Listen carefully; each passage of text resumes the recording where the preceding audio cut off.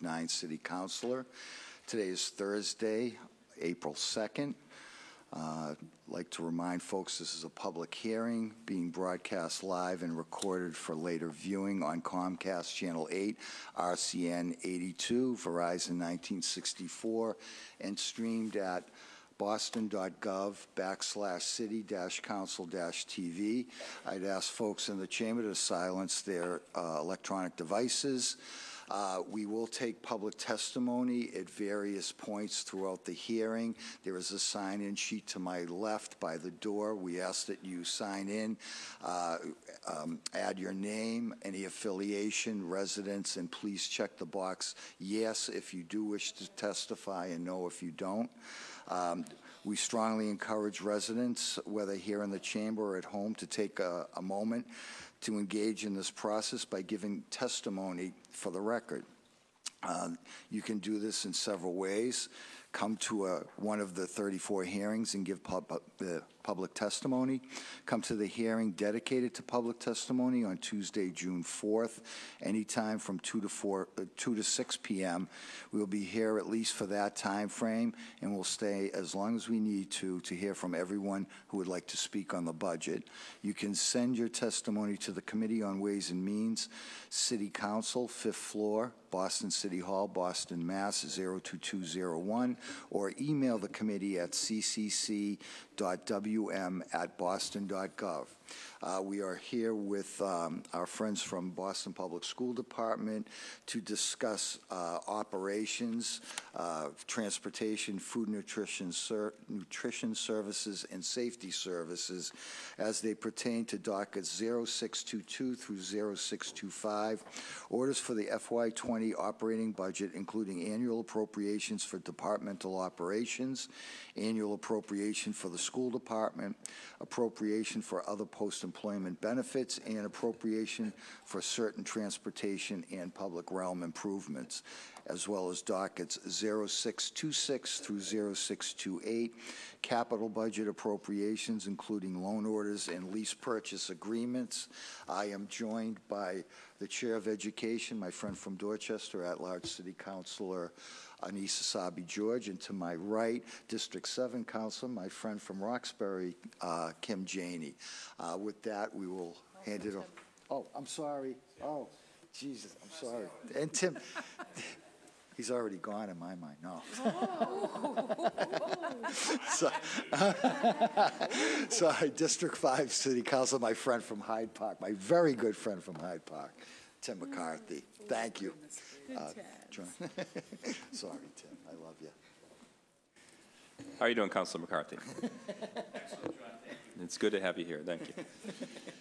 Thank you very much for having us. As Councilor Sioma mentioned, this is the FY20 budget hearing for operations within Boston Public Schools. My name is John Hill. I'm the Chief Operating Officer. I'm very happy to have the opportunity to present to you today. I'm joined by Delaverin Stanislaus, our Director of Transportation, Laura Benavides, our Executive Director of Food Services, and Kim Pelletreau, our Executive Director of Safety Services. Before I move on, it's very important for me to mention that food services, and especially transportation and safety services, are not departments nationwide that are typically known for being run by women. And I'm extremely proud of the fact that not only do we have women here running these departments, but we have absolute rock stars running these departments day in and day out for thousands of children across Boston Public Schools. It gives me great pride to be able to turn the microphone over to them today to present to you on their very, very important departments. That said, as you know, operations consists of other areas as well, and so what you will not be hearing from today are facilities management, facilities planning and engineering, the Office of Instructional Information Technology, and our general operations department, which consists of operational superintendents, operational leaders. I think it's important that, although this is a budget hearing and we often talk about numbers on a page at budget hearing, it's important that you also realize that there are more than 2,000 people across BPS operations, the vast majority of whom work on the roads or in our schools, very few of which work in central office positions. And those people are the custodians who show up in 5-degree weather and a foot of snow to clear our schools for children. They're the food service workers who show up at 6 in the morning to get breakfast ready. They're the safety service officers who have the enormous pressure on their shoulders to keep our children safe. They are the bus drivers who take our kids to and from school as if they were their own children. They are the IT workers who quietly work behind the scenes to make sure our technology is running smoothly across the district. They are the tradesmen and women who, when systems break down, are there, again, behind the scenes making those repairs and fixes for the students the next day. And lastly, they are the operational superintendents, operational leaders, who are the lifeblood of the operations at our schools and the allies to our school leaders.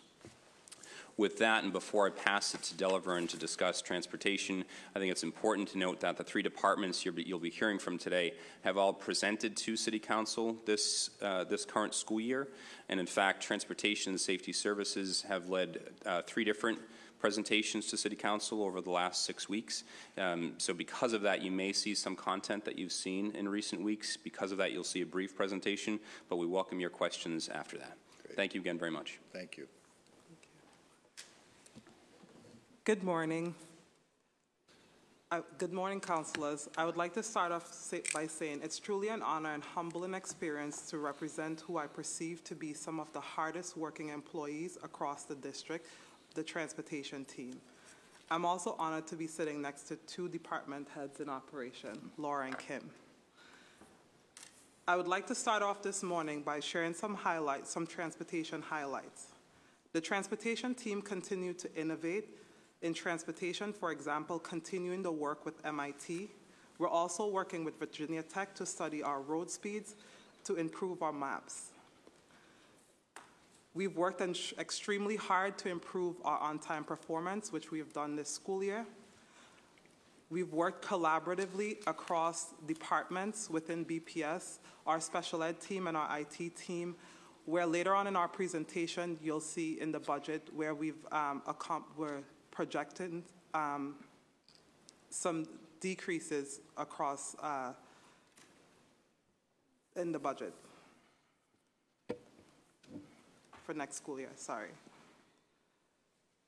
The Department of Transportation mission is to provide safe and timely transportation services to students of Boston schools.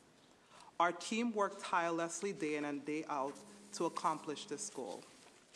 The Transportation Department oversees a large yellow bus system where we transport 26,000 students to 228 unique locations in and out of the city of Boston daily. We are obligated to transport not only BPS students, but our charter, private, parochial, and private placement students. To put that into perspective, to provide transportation to non-BPS students accounts for 21% of our total spending. We do this within the confines of BPS policies that dictate school choice, but also state and federal regulations, all of which increase the complexity of what we do.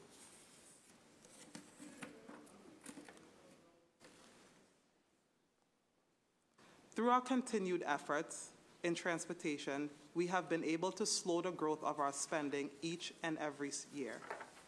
This is a huge accomplishment, which leads us to project spending to be $125.6 million next year, which is essentially flat with our current year's projection.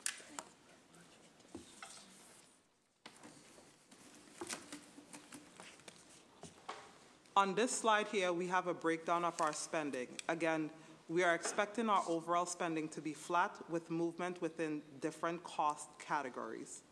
We have seen major cost growth in special education-related expenses, such as door-to-door students and students who require monitors, especially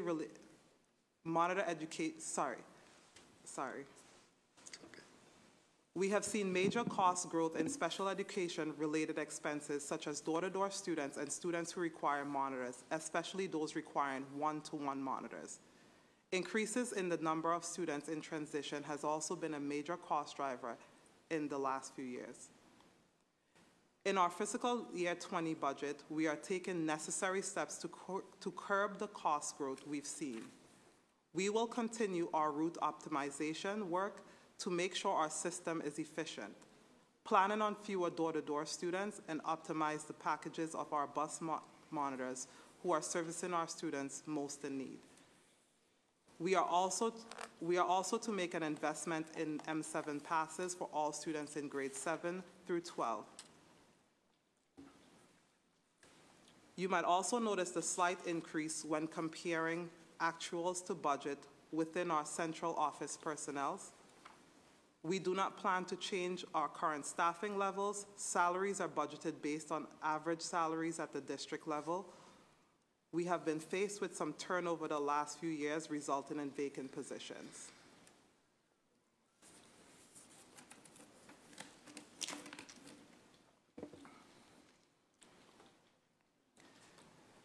We are proud and excited that we will be able to continue to replace our diesel buses with propane-powered buses. By next year, 50% of our entire fleet will run on alternate fuel. Not only is this better for the environment, but better for our students with asthma. I would also like to highlight, when compared to our peers nationally, over 90% of the 480,000 school buses still use diesel.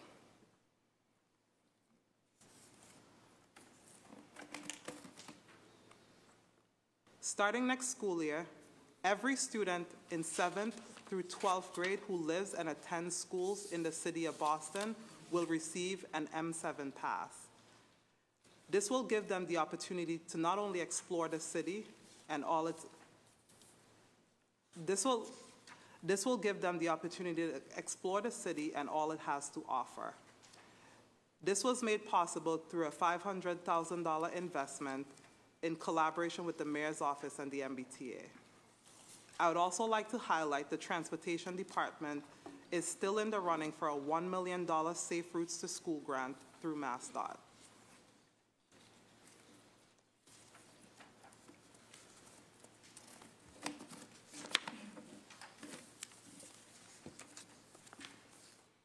The transportation team is continuously working on a number of initiatives to drive costs down while improving services for parents and families. We've reorganized our monitor unit in order to provide better service for our students with special needs. We are working in close collaboration with other BPS departments as well as our contractor TransDev. In addition, communication with families is one of our top priorities, so we have moved to staff our call center to align with when they're calling. I'm going to turn it over to Laura. Thank you, Delavan. Thank you, Del. Good morning, and thank you, counselors, for the opportunity to provide updates on the Food and Nutrition Services Department. Thank you, John, for the introduction. I'm also proud to be sitting here with the strong women of operations. And I'm also a proud parent of a BPS student who doesn't have a problem on a daily basis to tell me what she thinks of the school meal program. And she, and along with the other 55,000 students, are my guide in how we were able to drive the program. Thank you, John. In Food and Nutrition Services, our budget is built by every meal we serve, and every meal is important as it is reimbursed by USDA. Our mission is to provide safe, wholesome, and nutritious meals to help students achieve academic excellence. And this drives our goals to improve our culture by increasing participation, decreasing waste, and maintain fiscal stability. Our budget is mainly driven by two major costs: for food and labor, which for FY20 it represents 47% and 45% of our costs respectively. Our other expenses include costs for paper, equipment, maintenance, and repair of equipment. We build the budget to cover all of our costs, and we analyze participation, rates, models of operation, and school type to ensure we are creating efficient operations. We also focus on menu planning and cost-efficient purchasing to ensure we are able to purchase products that meet our standards, but also minimize the impact to our budget. This slide highlights our budget from the last 3 years and our projection for the end of the 18-19 school year. We are projecting a deficit in this year by $2.3 million. The majority of the deficit is due to a decline in participation, specifically planned participation in breakfast after the bell programs. We also further analyzed our participation data and also noted that 1/3 of the decline in participation was due to decline in enrollment. As we became aware our participation was dropping, we moved into processes to recover as much of the deficit as possible. Some of the processes included menu changes to include student favorites, inventory controls both at school sites and our distribution center, managing waste in satellite schools, and reviewing orders from schools. This resulted in a decrease in food cost expenses by $2.9 million. We currently provide 3 service models that make up the meals we serve to students: breakfast, lunch, and after-school meals that are either suppers or snacks. We are scheduled to serve almost 11 million meals this school year. This data shows that within the last few years, we have seen steady declines in participation, but this year we've seen the participation remain even, with even slight increases in lunch. However, the increases are still not sufficient enough to cover the costs of our operation. We had projected more. And we continue to focus on student feedback to adjust our menus and operations to meet their needs and expectations. We know there's still more work to be done and continue to use data to improve the experience for students. As we continue to focus on transforming food services and improve the experience for students, I want to make sure we touch on one of the big projects we had this year, which was the rollout of the My Way Cafe. As of today, we've launched 29 schools, including the 4 original pilot sites, and the cafes were launched in the East Boston, Mattapan, and Roxbury neighborhoods. Through this process, we've been able to create over 60 new positions in our schools. The menus they change daily and include what we think is most important is choices for students. The students smell and see food cooking in their schools, and the cafeterias are focused on student engagement and delivery with a smile. And we've been able to create a dining experience for our students. And principals, we've seen, continue to use the cafeteria as an extension of the classroom. And our next step is to launch 25 to 30 additional sites in the Dorchester and South Boston area for the 2019-20 school year. Okay, and I pass it over to Kim. Before I just want to recognize we've been joined by Councilor Michelle Wu. Thank you, Laura. Good morning, councilors. Thanks again for having us. Quick shout out to Laura and Dell. It's always a pleasure to be with them and for all of John Hanlon's support through this process. I also wanted to quickly introduce a couple of familiar faces from Safety Services. We have Rick Duraney in the audience, the Director of Fire and Emergency Response, Chief Eric Weston of the Boston School Police, and Nick Sacramona has joined us from Facilities that we work hand in hand. Nick helps us in every facility around cameras and school access, and we greatly appreciate his partnership and the Facilities Department every day. We presented in March a little bit of a trimmed down version for you and a quick snapshot of the FY19-20 budget. So as a reminder, and I always like to start to point out and reiterate the mission of the Department of Safety Services is to provide and maintain a safe learning environment for all students, staff, and guests through daily communication, collaboration with school leaders, families, and partners. The department is composed of 75 school officers, 68 of whom are assigned to schools, 80 in total, including our leadership team and clerical.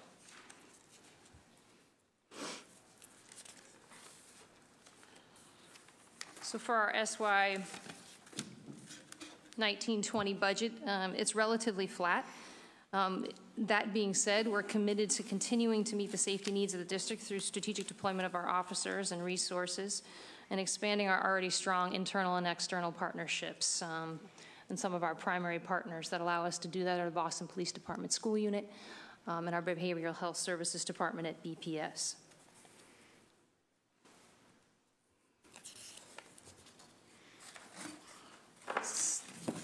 Our priorities for next year, controlled school access. This is an important theme, has been this year, will continue to be next year. Our strong focus on supporting schools with fully implementing the Superintendent Circular SAF 12, which was updated approximately a year ago.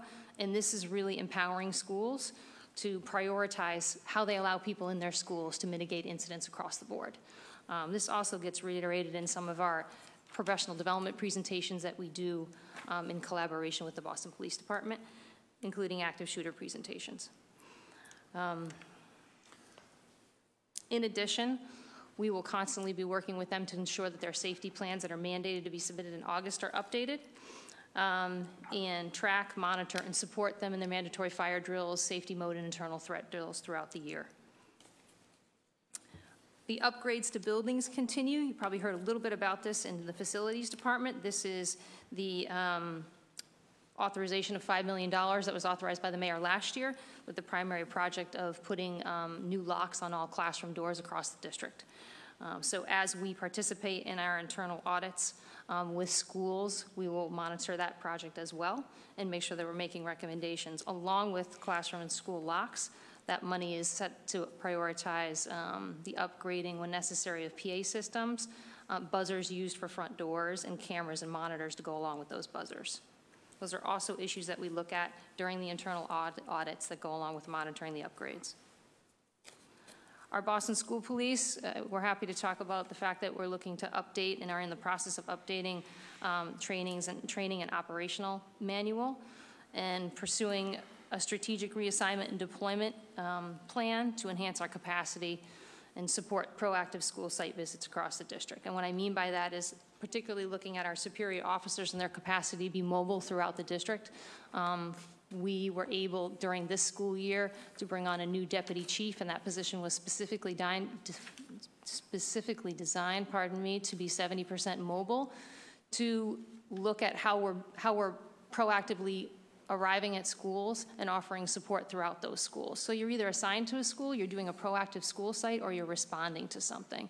And we're looking forward to tracking that as we move into the next school year. An ongoing communication. This is a daily thing at BPS. Contacting school leaders, making sure that they're initiating calls to safety in a timely fashion, and including the full operation teams, including operational superintendents and leaders, is a daily exercise for us, and Safety Services supports that, primarily myself, Chief Weston, and Director Duraney. In addition to that, though, we've heard from several school leaders that BPS doesn't always communicate as efficiently as they would like. They're asked to go to several different places for information. So what we'd like to try to do, and I'm working on this with our OIIT department, with John's support, is how can we get out our primary, most important highlights and safety messages throughout the year? As an example, when your safety drills are due, sending flags to school leaders in their email. So they don't have to go to a school messenger, they don't have to go to a website, they don't have to go to a porthole. These are the 5 things that Kim and her department really want emphasized this year, and they're gonna pop up on my screen. So in my initial conversations with OIT, this doesn't seem that complicated, so we're looking forward to hopefully remedying some of that for school leaders and simplifying their days. In addition to that, communication with school leaders, BPS is still using this vital Crisis Go app for day-to-day communication among central office. We have also explored this year and are in the last stages of asking school leaders that participated in a pilot program in 8 separate buildings to complete a survey. So the Crisis Go app that we employ with the district also has a building-specific capacity. So they've used it, and when we initially looked at Crisis Go as a district, it was most important for school staff and leaders to be able to talk to each other within their school through some sort of app. While we encourage layers of communication, we also want to be using the app that we're paying for every year to the best of its ability. The feedback from school leaders thus far has been good, and we hope to expand that in the next school year.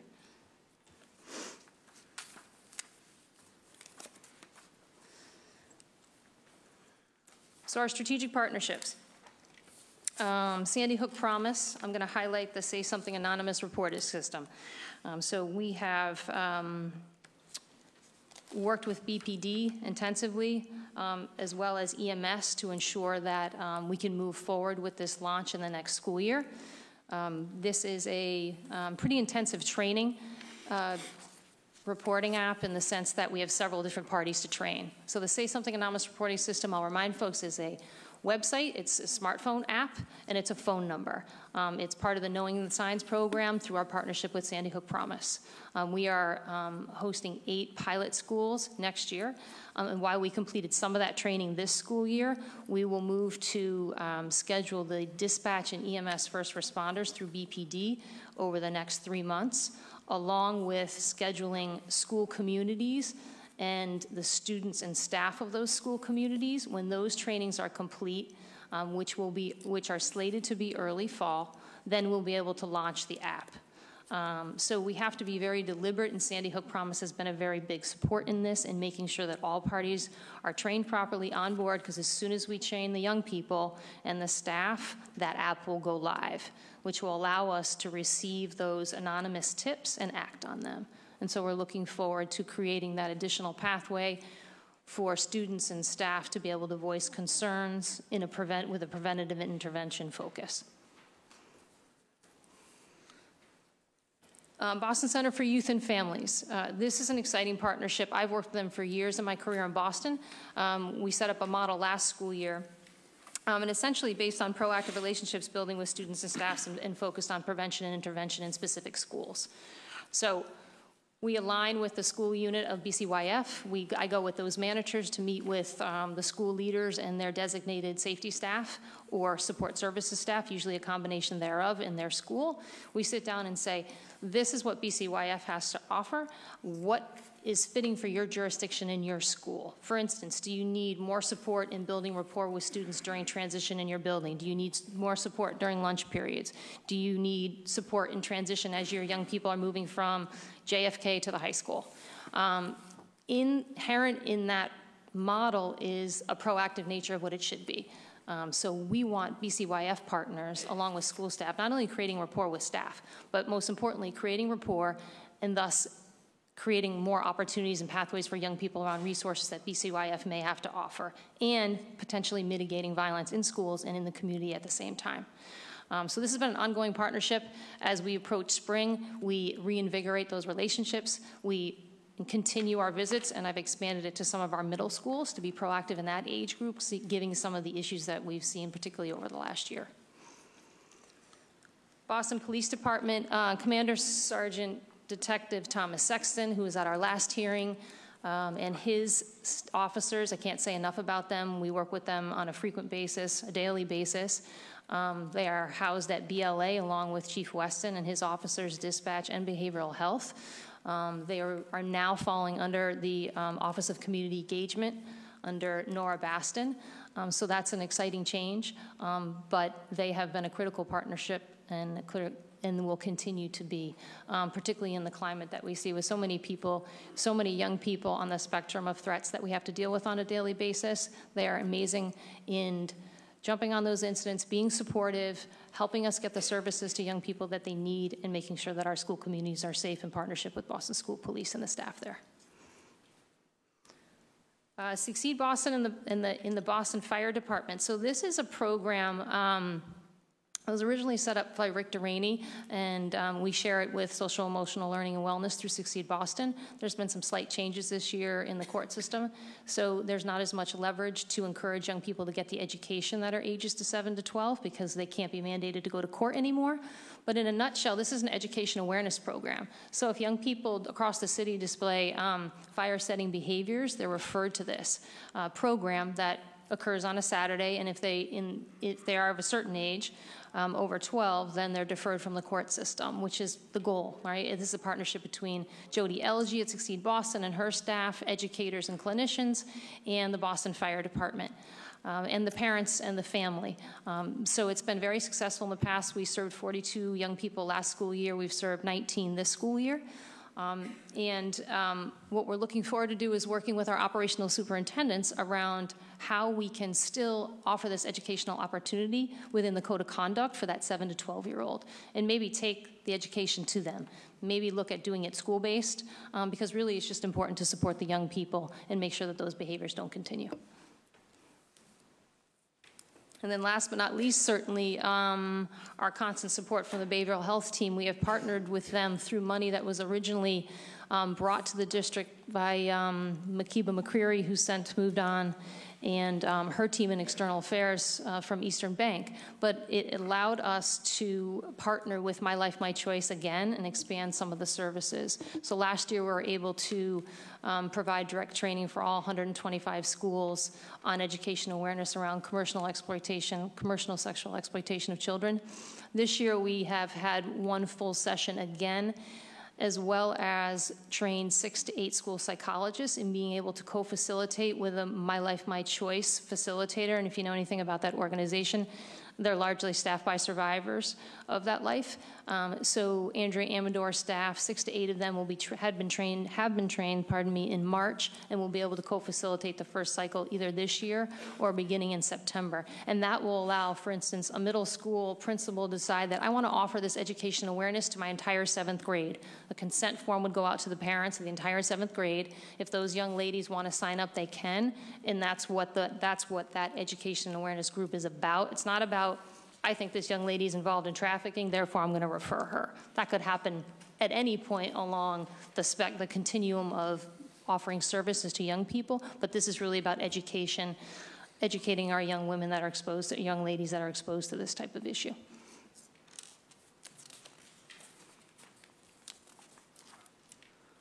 So that's all for safety services. I'm going to open it up for questions now or hand it back to John. Thank you. You're all set. We'll welcome any questions. Thank you again. Thanks, John. And we've been joined by Councilor Frank Baker as well. Chair recognizes Councilor Sasabi George. Thank you, Chair, and thank you all. I'm going to just start with Safety School Services, since that's where we finished.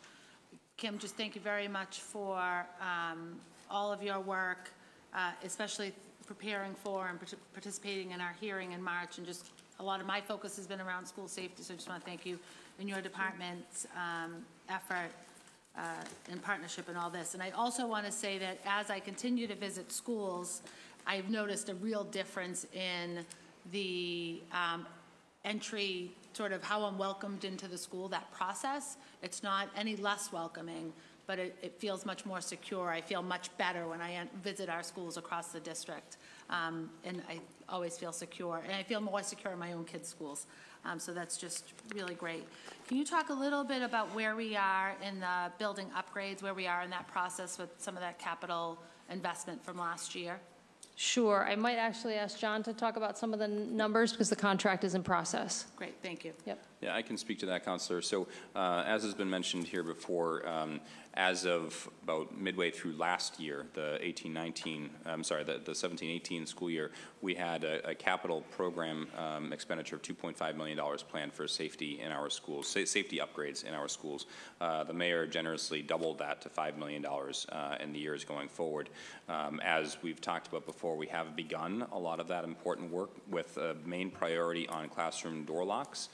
We started that program itself in February, hitting about 4 to 5 schools a month. We expect that that initiative itself will wrap up over the next 2 years, so it'll cover 3 school years in order to get to all of our schools.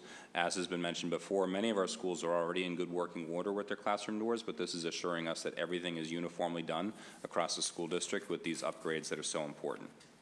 And then what about exterior doors? I know there was a movement to the fobs so that adults aren't propping open doors to run out for a few minutes. So most of our buildings now on fobs, I've noticed a big change in a lot of our school outside doors. Yes, all of our schools are now equipped with the card access readers at key exterior door points.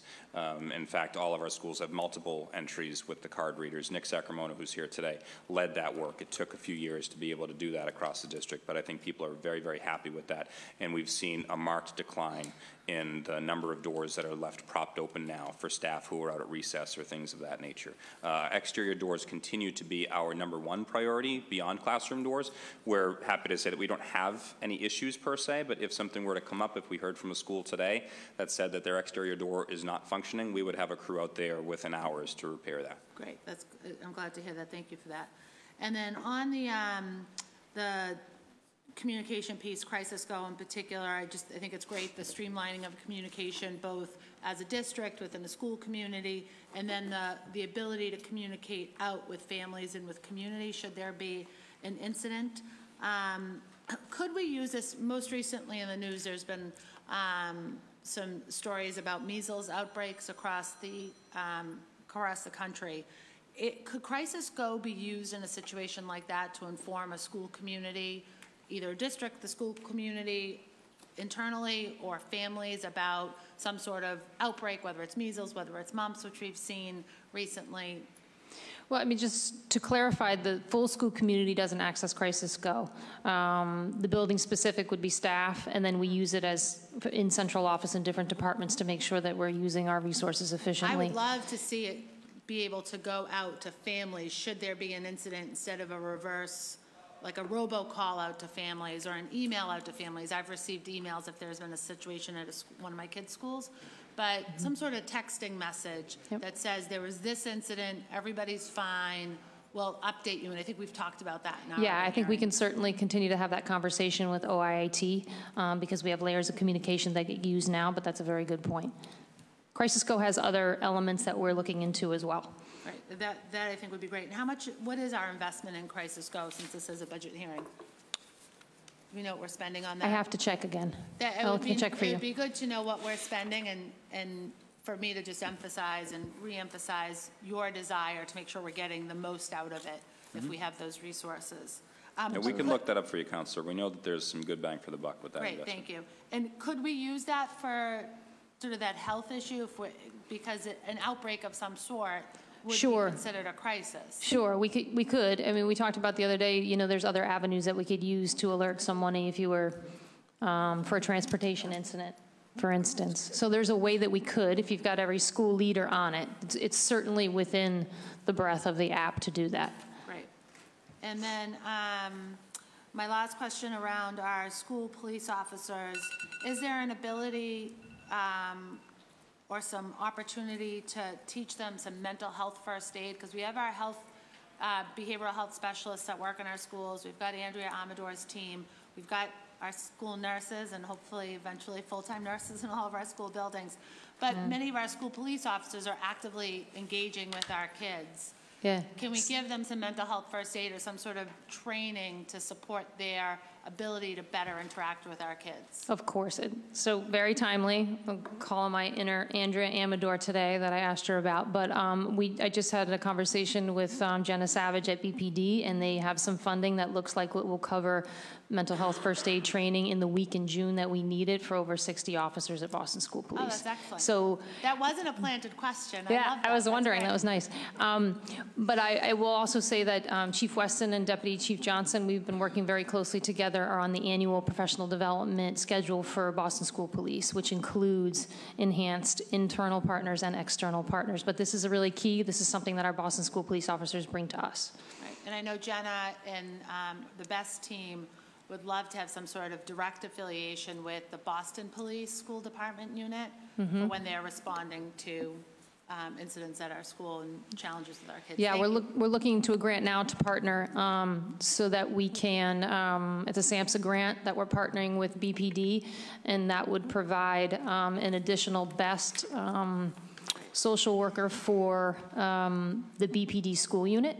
We'd have a control part of the city and a focus part of the city, and we'd look at what the impacts on those schools are for those intensive services. They would go with the BPD school unit, and we'd have a liaison at BPS that would work with Andrea Amador to track that work. So we're looking into that expansion wherever we can find the money. Thank you. Thank you, Chair. Thank you. Councilor Janey. Thank you, Mr. Chair, and many thanks to the panel. I want to keep our focus on school safety just for a little bit. So Orchard Gardens is in my district. There's been a lot of people reaching out to my office around the new box that is there out at the parking lot. There's a new box to collect needles. Can you tell me about what that process was in getting that box? What I'm hearing is concern that it's there, that it will attract more people with more needles. So if you could just help me understand what that process was and deciding that that box would be at that school. Do you want to start, John? Sure. Okay. So yes, I can speak to that. There's absolutely nothing cavalier in my response. I'll try to say that ahead of time. I believe that this is an example where you have two different groups within the same school community pushing for opposite things. When we were addressing the very important needs for the safety of the children and staff at that school over the last several months, we had heard from many people as part of that community that yes, needle kiosk would be welcomed there as a way to make sure that needles don't end up on the ground, but end up in a safe place. And so we installed that kiosk. We also are making a commitment that if we find that kiosk does not seem to be working, we're going to be tracking the number of needles collected on a regular basis. And if we find that kiosk is actually not working, that it's not a depository where people are actually using it to put needles in, then we will remove it and work with the community to find either an alternate location or we'll remove it entirely. But we do believe that this is an example where, for very, very good reasons, people might be coming at this from two different perspectives. No, and I appreciate that. And I should have mentioned, I've also heard from parents in that school community that did want the box there. So I think there are people who definitely, they don't want children to be pricked, and they're deeply concerned that there are needles on the school grounds, but may have different approaches on how to tackle this issue. I think it's very important, though, to closely monitor. Yes. How often will the box be checked to see how many needles, and whether or not we are seeing a decrease in the number of needles on the school grounds as compared to actually in the box? How frequently will the box be checked? Is it monthly, I believe that's weekly? weekly. I believe that's weekly. Weekly? Yeah, I can confirm that before the end of this hearing, but I believe that is going to be happening weekly. No, I think that would be important. And there'll also be a comparison, or someone will also compare that number of what's in the box to the number that may still be on the grounds? Correct, and as we've discussed before, our custodial team, and not just our custodians who work at Orchard Gardens, but our citywide custodial grounds crew are tracking the number that they're picking up on a weekly basis as well, daily and weekly. And so we will be able to compare what we find in the kiosk compared to what we find in the ground. Yeah, one of the things that parents at Orchard also asked for was a higher fence. Mm-hmm. So I noticed this week the black wrought iron fence was taken away, and now there's a taller chain link fence. Is that a permanent fence, that chain link, or is it going to be another wrought iron fence? Because the chain link is, very weak, and people will cut through it. Correct. I'm actually very happy that you asked that question, because I wanted to say this publicly today at the hearing. The way that work is performed is they remove the old fence. They immediately put up a temporary fence, which is the chain link that you're seeing. Yes. And they're doing that so that they can then prepare the ground and the sort of dimensions for the fence that they need to put in. So that will be replaced by a much taller wrought iron fence. If you're familiar, I know that you are, with the Melnia-Cass corridor, just a block further down, there's a funeral home on the right-hand side, the same side as the school, where we're essentially looking to mimic the look and feel of that fence, which also gives a very safe perimeter to that property. That's very helpful, and thank you for clarifying around the box as well. I think moving forward, it'll be really important to monitor it closely and to stay in close communication with the school community. If I shift a little bit to transportation, I continue to be struck by the growing costs. On slide 3, we're talking about 116 schools that draw from 10 different zip codes. Are those all elementary schools, or do they also include some of the schools that we have to get yellow buses for middle and high school grades because they're too far from public transit? Or is it all elementary? That's all students. All students. Yeah. So not just So the elementary. 116 schools that draw from 10 different zip codes, those 116 schools are all elementary schools? That's my question. No. No. Go ahead, Delvin, sorry. Sorry, no, they're not all elementary schools. They're elementary. That would include the high school? Yes, okay. correct. Yes. And it's more than double for door-to-door service than it is for corner service, I've seen here. Correct. And it's, Almost 3 times as much. and it's because you're transporting a smaller number of students and need more staff? It's 2 different things. And Yeah. Dell, if I miss something, please jump in. It's 2 different things. Number one, the routes, by definition of door-to-door address pickup and drop-off, are less efficient than they would be otherwise.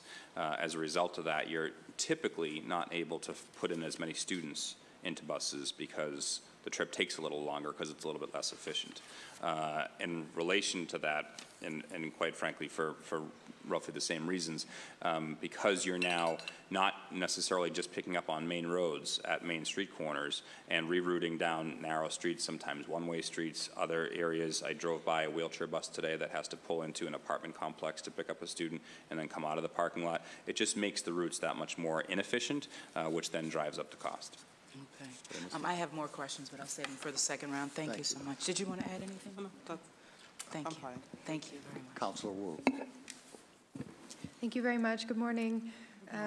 I'll try to go section by section until I run out of time, starting with Dr. Benavides. Thank you, Laura, for all of your partnership, and so excited still about the good food purchasing program.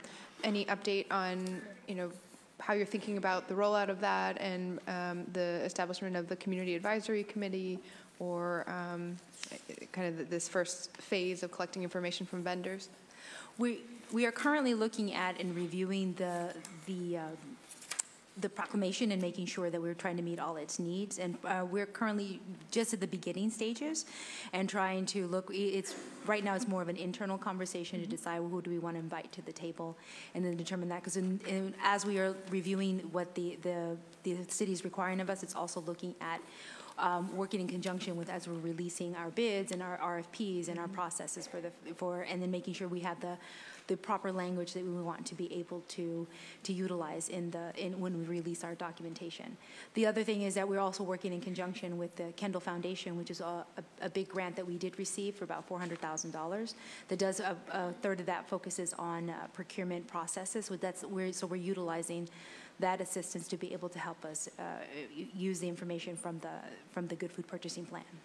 Got it. Just one thing, Councilor, just to add to that, thank you, Laura, is I think it's fantastic that the Food Nutrition Services Department is reaching out to other funders to be able to help with some of the costs associated with this. But I do think it's important to know that even though this is just the very, very beginning stages of the Good Food Purchasing Program, that will likely drive up costs. And that is a concern of ours as we sort of look to the future with that. And so what does that mean for this conversation today in terms of is it baked into kind of planning for the budget for this next fiscal year, or are you just looking at, will it not necessarily be reflected until more planning happens? So we looked at it from, right now we built our budget to be using some of the process that we currently do with some shifts in as how we're transforming more into cafeterias and My Way cafes and less of satellite meal programs. So that cost is reflective in this in this budget. But we also have to take into consideration, as we are reviewing and having conversations, we'd have to be able to adjust the budget once we start having those conversations and see what that impacts. Because I think the beauty behind the Good Food Purchasing Plan is it does give us time to be able to determine what our next steps would be and to hopefully be able to plan better for what the process that we want to utilize for our purchasing. Got it. Do you have a timeline for when the Community Advisory Committee might be up and running, or when you'll start to think about people for that? We are looking at it now, and I'm hoping to probably have some invitations out probably in the summer. Okay. That's one of our goals for it, starting in July. Great. All right. Thank you. And then just a quick question about school police, because I've been stopping by some of the high schools and was at Boston Latin Academy, and just hearing about the way that the space is divided up with school police and the Boston Police School Division in the building. Has it always been that way? Have they always been located in that school building, kind of taking up the rooms there? I'm going to just check in with Chief Wesson, if I can, about the timeline on that. Chief, I know you have quite a tenure at Boston School Police. That would be great.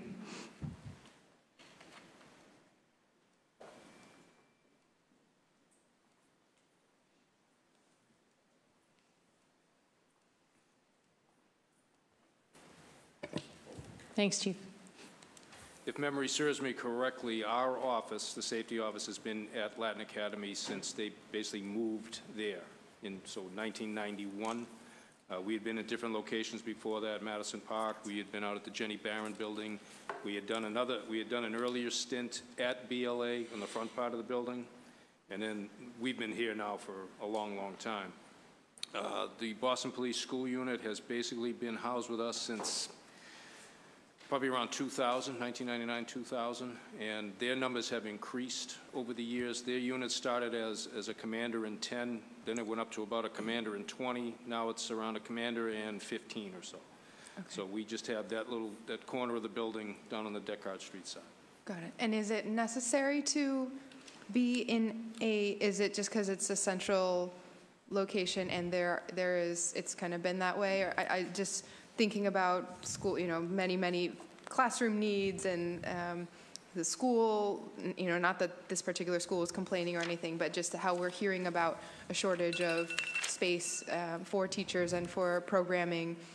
Has there been any conversation recently about whether that's the kind of plan for the foreseeable future is to use that space in the school building? No conversation as far as the safety office goes. We've just been there. We haven't heard anything from the bowling building or any administration about movement or anything like that. Yeah, there hasn't been any conversation specific to that.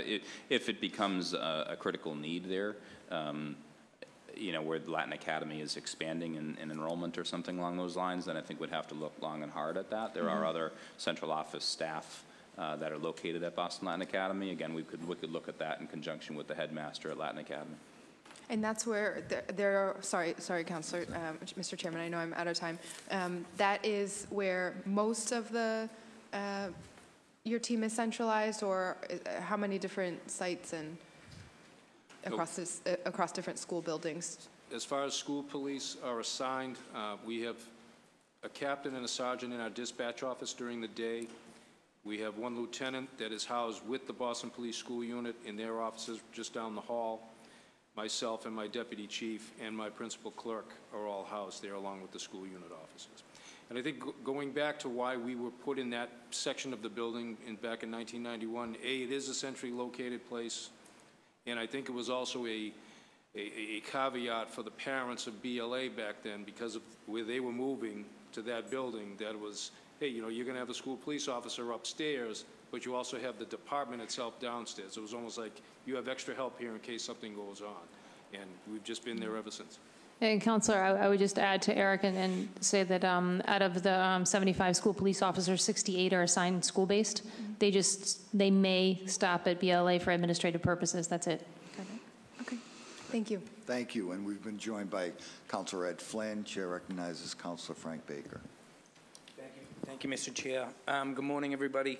Kim, I'm sorry I came in late. You were talking about My Life, My Choice, and I am familiar with them.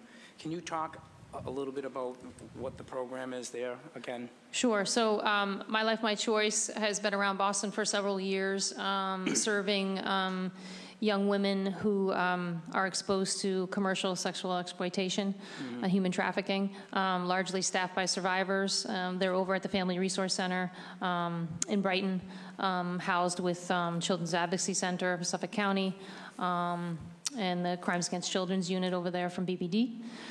So last year, we saw a need and were able to collectively at BPS get some funding, some private funding, to partner with My Life, My Choice and provide for all 125 schools an education and awareness, 3 education and awareness sessions run by My Life, My Choice to educate at least one person from each school at BPS, elementary, middle, and high school. To be able to identify. Yeah, to identify, to be able risk. to know where to get resources. So that was a great resource to have out there. In addition, as a continuation of that second round of funding from Eastern Bank that was secured by our then Department of External Affairs. It continued this year with one more session, which was open to the district again, but focused on school psychologists and our health and wellness teams, because they sometimes are the ones that'll have the first contact with kids at schools, or they'll see school, the nurses will see young people in the nurse's office, et cetera, and they'll start discussing other issues. So let me ask you, so how many schools have signed up for the program out of the 125 that were offered? So I think we had about 85% participation rate as far as attending the session. What the additional piece this year was in March, Andrea Amador, who's the Senior Director of Behavioral Health, offered 6 to 8 school psychologists be trained through additional money so that they could co-facilitate intensive groups for young ladies in designated schools that wanted the service at BPS. And so I'll touch on this again. It would look like this. If a school, say a middle school, wanted the education and awareness intensive group for their 7th grade, they would send out a consent form to all parents and guardians of the 7th grade. And if they wanted to sign up their young person for that, then that young lady could attend that group. It's not about whether you think someone is participating. There's obviously services and other protocol we could follow if that was an issue. Yeah. But it's general awareness for what our young females are experiencing in the community at times. So this would be, if they bring in the consent form, then they could join that group. And it's normally a 10-week session, so we're looking forward to running those in co-facilitation with a counselor from My Life, My Choice. We'd hope to do it this year, but this time's getting a little bit short. So we'll be excited because we've had everybody trained to start next year. Excellent. Yep. Good. That sounds like a good program. Do any of the, like when we're talking security, do you have camera plans at any of your schools? Do we like at Orchard Gardens, do we have cameras there? Not just Orchard Gardens, but do we do that at all in the school system? So in general, we respond during internal audits. We take a look at the perimeter. To some schools, there's cameras inside, and we'll speak to the school leaders and safety teams about what their needs are. If we have, heightened incidents in certain areas, we'll work with Nick Sacramona and our facilities team to do walkthroughs of those schools and designate where it's most efficient, and we have resources to put cameras up. For instance, the most critical point for some schools is just to make sure the front door is visible. Yep. But clearly, given geographic locations and other issues that may be going on in the community, it's helpful to have additional cameras. So we're assessing that on a school-by-school basis continually. So we don't have a camera network that's connected back to the police or to the we do. School, you do. Oh, we that do. All goes back to yep, that's shared with the schools and the correct. School police. Correct. If you have them, you're able to view them. Oh, okay. Thank you. Yep. John, this is probably for you. We had the lead scare a couple years ago. Is there any update on that? Yeah, in fact, we've got some very positive updates on lead in the water. First, there was lead in the drinking fountains for 2 years ago, 3 years ago, whatever it was. Yeah, it was 3 years ago. It was around this time, 3 years ago, when things in Flint, Michigan hit a fever pitch, and other districts sort of came at the tail end of that, including Boston Public Schools. I think it's extremely important to note, and we're constantly trying to remind the general public of this, to the extent that it matters, that yes, there was a problem with several BPS schools at that time. The problem that we were facing is at the federal action level, and meaning the acceptable level for lead in drinking water is 15 parts per billion. It was actually 20 parts per billion. We were more stringent here in Massachusetts at 15 parts per billion, and we found some schools that had 18, 21, 28, 16, things of that nature. Flint, Michigan was in the hundreds, right? So I just think it's important to note to people that the problem that we had 3 years ago, number one, it's old news at this point, but number two, it was nowhere near the level of public health scare that you had in other cities. That said, there has been tremendous positive development in that area over the last 3 years. There have been a number of schools that were turned off at that point, meaning we shut down their water fountains and put in bottled water. Many, if not most of those schools have actually had their fountains turned back on now. We're at the point with the state of Massachusetts where we're actually leading policy for the state. When we were confronting this crisis 2+ years ago and thought, it would be really cost effective and smart and healthy to start filtering our water fountains, particularly those where we've had problems in the past. The state said, we don't know. This is sort of new territory for us, but they were willing to let us try that. We had fantastic results, negligible levels of lead in schools that had water filters attached. And so do you filter at the point of the fountain or at the source of coming in, or the fountain? And as a result of that, the state is now looking to us to help lead policy for the state. The Environmental Protection Agency just recently, through the Trump administration, changed the action level where now there's no longer a safe threshold, so to speak. They are just requiring that states and districts... There's no longer a safe threshold? Yeah, they're no longer any amount of lead 15, is okay? They're no longer saying 20, they're saying 0, right? Okay, but the policy is very vague, and it left states up to their own discretion to actually interpret that as they would. The state of Massachusetts looked to us in BPS, literally, to shape some of that policy. We suggested to the state that districts show constant effort and momentum to get toward that 0 goal across their schools. And the state is now adopting our preferred policy on that as a way of showing the rest of the Commonwealth, here's what Boston is doing, and here's how they're taking a lead in this issue. The last thing I will say is, again, further proof of our efforts in this area. Just last year, the state of Massachusetts awarded only 2 school districts with a major award related to safe, high-quality drinking water for schools. Boston was one of those 2 school districts. Thank you, John. Thank you, Mr. Chair. Thank you, and we've been joined by District 6 City Councilor Matt O'Malley. Chair recognizes Councilor Ed Flynn. Thank you, Councilor Ciamo, and thank you to the panelists for being here and for your leadership on these important issues. I know I just want to follow up on my colleague, Councilor Baker, on some safety-related issues. I had the opportunity to visit the Family Justice Center at Commonwealth Avenue that you referenced, and this morning I was at the Asian Task Force on Domestic Violence for a meeting. But what is the, a couple weeks ago I was at the South End Community Health Center, and they want to do more outreach with BPS on reaching young boys in the Boston Public Schools on domestic violence, education, awareness. Is there any updates or status that you have on that issue, how we're reaching our young boys in Boston Public Schools on domestic violence, awareness, education, and trauma that they may have experienced in their own lives as well? Good. Counselor, I don't have any specific information on it, but there's 2 things. I think I'm happy to make that connection with them. It would likely fall within social emotional wellness, and they certainly have some sort of curriculum around that work. Where it is and how active it is at this time, I'm not certain, but we can certainly find out, and I can redirect to Jill Carter and get you an answer on that and make sure that that link happens. Thank you. And John, just wanted to follow up also on public health related issues in the schools.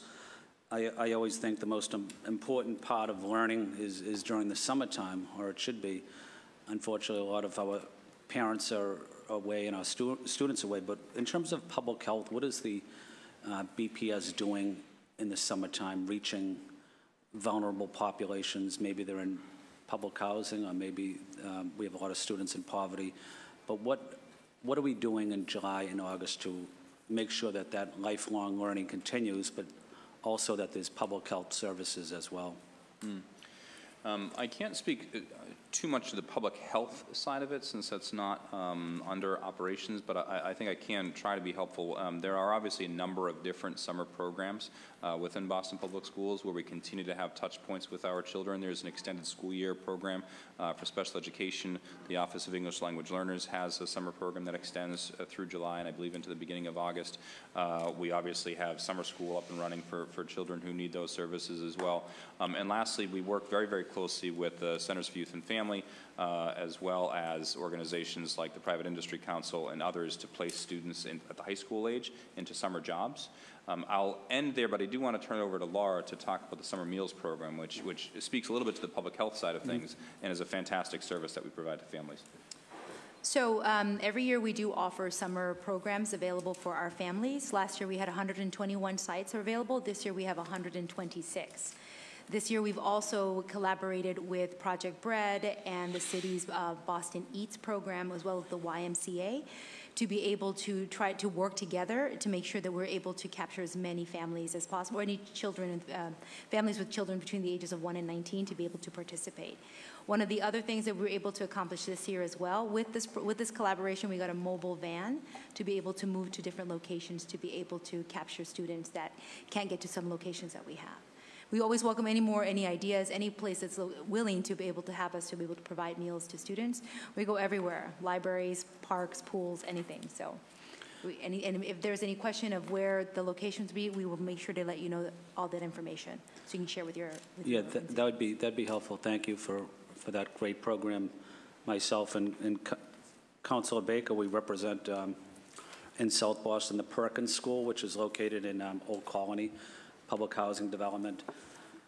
I also represent the Blackstone that's located between Villa Victoria and Cathedral. So I'm always concerned about our students that live right in the public housing developments, the Condon School. But what are we doing this summer for our students on nutritional programs, or what can we do further for our students that live in the public housing? Can we target some of those students to make sure that they have the services that they need, just so that when they go back to school at the end of August, they're healthy, they're happy, and they're getting the services that they need to be successful for the upcoming school year. Right. That's a great point. I will go back and talk with the teams that we're working with, Project Bread, and the Office of Food Access, that we can see what we can do to target those particular neighborhoods, the Perkins and then the Blackstone. And the Condon too. And the Condon, yeah. Absolutely. Yeah, doing as much as we can for our students that live in the public housing is important. And I do appreciate the great work that you guys are doing on these critical issues. Thank you, Mr. Chairman. Thank you. And we've been joined by Councilor Lydia Edwards, who has the floor. Thank you very much. I wanted to first, again, congratulate the schools for your, Laura, for your program, or the program My Way Cafe. It's still one of the, I think, the most popular things in our schools in East Boston. And so as it's expanding, and I understood if it's expanding in with the opportunity or with the equity lens, so going to some of the schools that have some of the bigger income inequality or concentrations of poverty, I think that's great. I'm just curious in terms of your timeline and rollout into other schools that may not have those deeper needs, but still the kids would love the quality of food at My Way Cafe. We always appreciate the opportunity to, again, provide fresh food for our students in Boston. So for this year, we did utilize the same criteria when we focused on East Boston, Roxbury, and Mattapan, which was the Opportunity Index, participation, and free and reduced price meal eligibility, which is the list of schools that we're using for next year, which is Dorchester and South Boston. Okay. For the other schools, we did have a tentative rollout schedule for those schools, and we're looking at Jamaica Plain, Charlestown, Alston, Brighton, and Fenway in 2021, and Hyde Park, South End, West Roxbury, and Rosendale in 21-22. But in the meantime, as we're always exploring ideas within some of the limitations that we do have, I've been out to visit out in schools in Charlestown to be able to see how we can add in salad bars in the high schools and in the high school and some of the areas where we can. We're also working with our partner Revolution Foods.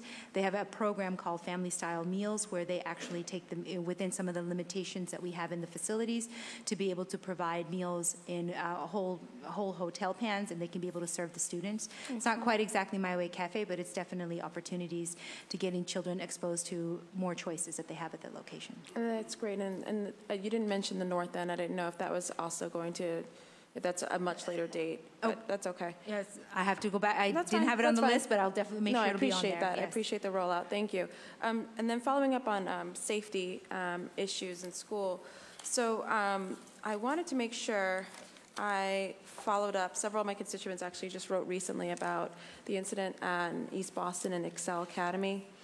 A woman walked in with a video camera, disgusted that we were celebrating Arab American month, was very, just had very, I would call very racist things to say about that community, and just walked in and out around this, not around the school, but in the foyer area, videotaping that, noting looking at all the some of the words in Arabic, noting that there were Congresswoman Tlaib was celebrated, all of these different things. And it was how she just rang the bell and walked in and was able to walk. And I did speak with the principal, and I believe the Boston Police Department have been notified. But just talk to me a little bit about more safety protocols and how that, she could have easily walked in with something else, is my point. She just rang the bell and walked in. Sure. So relevant to Boston Public Schools, I appreciate that. I did watch the video yesterday. It got to our ombudsperson, which got to our safety team, which was then shared with Sergeant Section at the school police team. There are so many levels wrong with the video. It's hard to know where to start. But for me, around your question, I opened with talking about one of the priorities for our school year, which is school access. That's completely opposite of the school access mandate that we have in Superintendent Circular SAF-12 for BPS. So authorization and working with schools to support how they allow authorization into their space is one of our priorities for next year. So to give you an example of how that circular plays out, schools are in compliance with that, so no one is to be buzzed into a school until you've received identification and their reason for that. If their reason for being at that school is to see a staff person at that school, we have asked school staff to verify that prior to allowing that person into the space. If they have an appointment that's already been documented, they're allowed in, they sign in, they check their ID, and they're asked to wait in a designated location that multiple eyes have on that person, just so that they're not wandering around the school. Albeit this can be challenging, that's given the location of main offices in some of our schools, right. Hence the importance of knowing who you're letting in and why you're letting them before you allow them into your space. Because once they're in your space, and although you can't predict for everything, that's when you have the most issues. So myself and Rick Durrani and our safety team have been very clear with all school leaders that we will always take a phone call from the interim superintendent's office as to why someone wasn't welcome in a school. If they don't have the capacity to get someone into their school safely, we have told them not to allow that individual into their school, and we will follow up and figure out what the reason was. Their responsibilities are much larger than whatever reason that one person is at their door. So I followed up personally with the school police unit on that issue yesterday. There should have been an immediate threshold inquiry at Excel in East Boston as to why that individual was in their lobby, not even in their lobby, but filming in their lobby, just having conversations with students, let alone the content that was discussed in the video. I'm happy to provide the SAF-12 for you. It is a public document on the website, but I can provide that to the full council. Thank you. Thank you. And we've been joined by Councilor Andrea Campbell. Let me now recognize Councilor Matt O'Malley. Thank you, Mr. Chairman, and good morning, early afternoon, ladies and gentlemen. I apologize for my tardiness. I had another commitment, but cut it short because this is one of the more important budget hearings, so appreciate all of your work, and to the folks behind me. You may have already answered these questions or gone over it. I apologize. You can give me sort of the Reader's Digest answers if that's the case, and I will review the tape. But I noticed that this year's budget, as it relates to overall transportation, is less than what FY19 ended up being. Is that correct? Yes. And you're confident? I mean, this happens a lot, and this isn't an indictment on you guys, but transportation budget has been gone over it, I think, every year since I've been on this body. So what makes it different for this year that you guys think? Well, one thing I think that's important to know is the drop that you're seeing from FY19 to FY20 projected it is a drop, right? I mean, you're absolutely accurate to call it a drop, but it's a relatively flat budget. Yeah. In previous budget presentations, you would have seen a proposal for a bigger drop from the current year to the next year as the budget was being devised. Okay. And clearly that was not working well for us because of the rising costs contributed by other factors beyond our control, were more than we could actually keep up with. However, for the year ahead, as Delaverne mentioned earlier in our presentation, we have had some very strong work and partnership with the Office of Special Education and the Office of Instructional Information Technology to be able to bring all of our resources to bear to take a much harder look at issues like the rising costs in door-to-door transportation, the rising costs in bus monitors. We actually just met yesterday as part of a work group assembled to discuss those issues, and we believe that we are identifying many students across the district whose disabilities would not normally require them to have those accommodations, and so we're working very closely with schools to be able to try to pull back on some of that, because we do believe that some of the growth there has been a little bit artificial. And again, I'm trying to speak delicately here, because certainly students who need the accommodations, sure, we want to be able to serve them. It's good. I appreciate a more sort of conservative approach, or perhaps liberal approach to costs, and realizing that if there is a differential next year, it'll be less than what we've seen in years past. Correct. So that's great. Talk a little bit about the switch to alternative fuel. I'm very excited to see your efforts in that space, John. Or, I'm sorry. I'll pass that to Delaverne, if you wouldn't mind. Sure, of course. Delaverne. Yeah.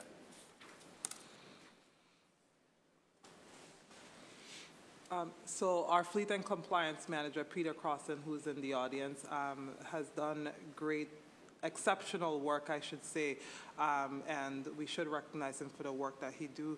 Right. He's worked on making sure that our buses, that we're getting propane buses. So this next school year, we're getting 75 additional propane buses, which would mean 75% of our fleet will be propane.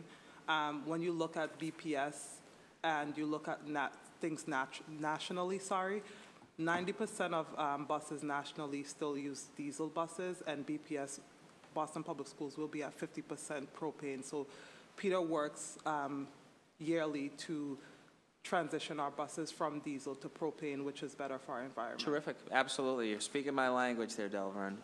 Can you talk a little bit about any ideas to look at electric buses in the future? I recognize the demand of a school bus is different than other cars, but there's also a lot of downtime in the middle of the day. So has there been any talk about trying to pilot an electric bus or electric routes?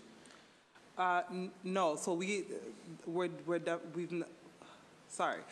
not looked at electric buses, okay. And if further details is needed, we'll probably have Peter come down and speak. It's fine. The more I want to get to, I guess this would allow this to be my request, that in the future, as we talk about things, I know other districts have employed electric buses for school transportation. I recognize, again, that a school bus is on a road and can have less of a battery life than perhaps other municipal vehicles, correct. But there's also an opportunity for recharging. There's supercharging stations.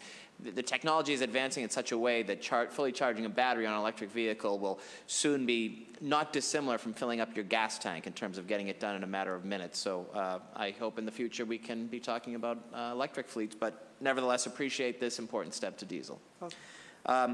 The central office has seen an increase of, I think, $500,000 or so for these things. Is that correct? I'm sorry, $500,000. This is page 5 in the PowerPoint, central office. Yes, Delaverne presented on that earlier, Councillor, and the brief story there is that's happening for two reasons, and both are, I think, somewhat misleading. Okay. The number, I should say, is somewhat misleading. Number one, there were some key vacancies in the Transportation Department this past year, and because those positions were not filled, those expenses were not incurred. Those positions are now going to be filled for FY20. What are those positions? You're looking at one of them going into FY19. So we're extremely fortunate to have Delaverne in the position of a director. You've likely seen over the last few years that has been a source of turnover for us. And very, very early on in FY19, the Director of Transportation resigned, and that position was then vacant for a short period of time. Delaverne stepped in and did a fantastic job as our interim director, and then was promoted to Director of Transportation in the wintertime. There were other positions, including Assistant Director of Operations, that were vacant for a short period of time, Assistant Director of School Supports and Customer Service. That is still vacant and has been vacant since Delaverne left that post and moved into the director's job. Those positions are vital to the organization's well-being, and we're very happy to say that they all will be filled really by the end of next week or something. Yes, correct. So, and there's, that's one reason, right? Those vacancies, right? There are others that I didn't talk to. How long have they been vacant? The two positions that you say? Director position was vacant for a few months. Yeah. The assistant director of operations position was vacant for a few months. The assistant director of school supports and customer service has been vacant for, I guess, about 8 months or so. In addition to that, though, it's really important to know that there are two causes to this increase that you're seeing, and again, it is somewhat artificial. The other is, as you know, BPS does their personnel budgeting based on average salaries, and average salaries fluctuate year to year, and what oftentimes happens is it leads to what seems to be big swings on paper, when in reality it's not big swings. People are still getting paid what they were paid, if not with the step increase attached to it. There's no like massive raises given out across the department. There are no new positions planned for FY20 that weren't planned for FY19. And so again, you're not seeing a real increase per se. It's more of an increase in the way it's accounted for. Okay, and just briefly, what percentage of the entire school budget goes to all central office positions? All central office across the school district? Yeah. I don't know, but we'll get that for you by the end of the year. I think it's about 5%. Does that sound right? Dave, does that sound about right? 5%, yes. Okay, so, okay. Thank you, Mr. Chairman. Thank you. Councilor Campbell. Thank you, Councilor Siomo, and thank you to the panelists for all that you do for BPS, our students, and our families. And I've seen some of you guys obviously on the ground in the schools, including you, Laura, with the My Way Cafe rollout, and Kim, of course, your involvement with our public safety meetings. So thank you, Delaverne as well, and John. And Delaverne lives in my district, so a lot of love to Delaverne. I can review the tape. I apologize for being late, so I won't ask the same questions that were already asked. I just have some questions on the welcome centers, and maybe this is best for you, John. Just the number of welcome centers, our investments in welcome centers, how many employees or staff do we have operating in the welcome centers? Or maybe you're not the right person. Are you seeing that in my face? Yeah, I can tell you that we have 4 welcome centers. I can tell you roughly where they are, and that's pretty much all I can tell you. Okay.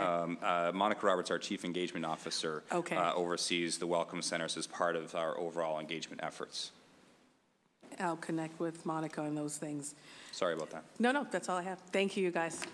Thank you, Councilor Sewell. Councilor Sabi-George. Who was I? Thank you. I know that Councilor Edwards asked a little bit about the incident at the Excel High School, but that's the charter school, right? Correct. And are we directly involved in any of their safety protocols? No, but that did get to me yesterday through our ombudsperson, our safety team, and I spoke to Sergeant Sexton about it. So anytime something that will come across our way, we will ensure that it gets to the appropriate authorities so that they can support them, and we will also offer support should they need it. Great, and we'll also learn from it, see if there's any sort of lessons learned from that incident. And I just saw sort of the headlines of it, and I know that Councilor Edwards asked about it, so to reiterate that. So I want to switch my questions to the food services, if that's okay, Laura. Thank you for being here, and thank you for your work on behalf of our kids. And we know that so many of our students living at or below the poverty level, and their reliance on our food and nutrition services is critical. Can we talk a little bit about breakfast? I think we talked about it last year. There's been a lot of movement up at the state about kids eating breakfast. And the movement to breakfast after the bell. Can we talk a little bit about how we're delivering breakfast after the bell? What does that look like in our schools? Sure. So in January of this year, 2019, we did receive a clarification and a mandate from the Department of Elementary and Secondary Education that any school that is considered over 60% free and reduced priced would be required to offer a breakfast after the bell.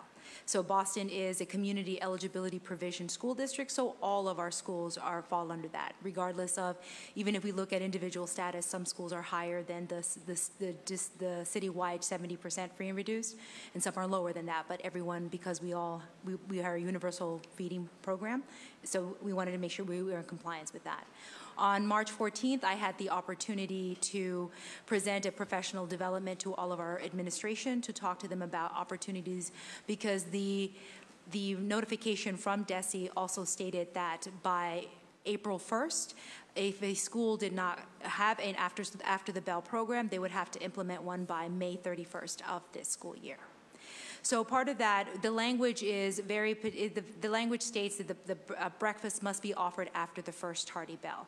So it could be a different variety of different things. In Boston, we have 4 main models that we provide breakfast after the bell. One is breakfast in the classroom.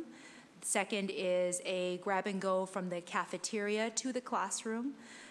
Third is a grab and go in a different area outside of the classroom. And the fourth is keeping the cafeteria open after the bell has rung. Through all of these different models that we offer breakfast for our students, we are focused through the mandate that came.